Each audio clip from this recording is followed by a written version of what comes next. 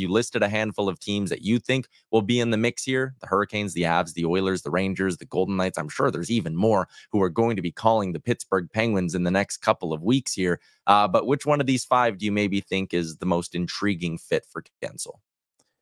Just from a pure fit perspective, to me, it's the Carolina Hurricanes. Like, what have we talked about the last number of years?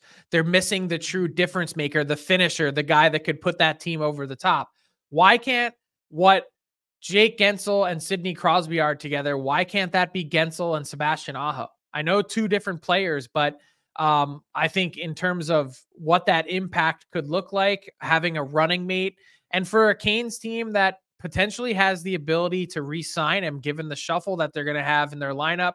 Teuvo Teravainen's up at the end of this season. Same thing with Brett Pesce and Brady Shea. That, to me, just, they've also got the capital. They've got the assets. They haven't been a team that's swung big in the past. They tried to get Timo Meier. Why not north of a point per game guy in Jake Guentzel, who I kind of made the point in the story is these guys are so rarely available. You're talking like once every 5 years, more or less, is basically what we're looking at in terms of the number of point per game guys that have been traded over the last 10, 15 years. It doesn't happen often.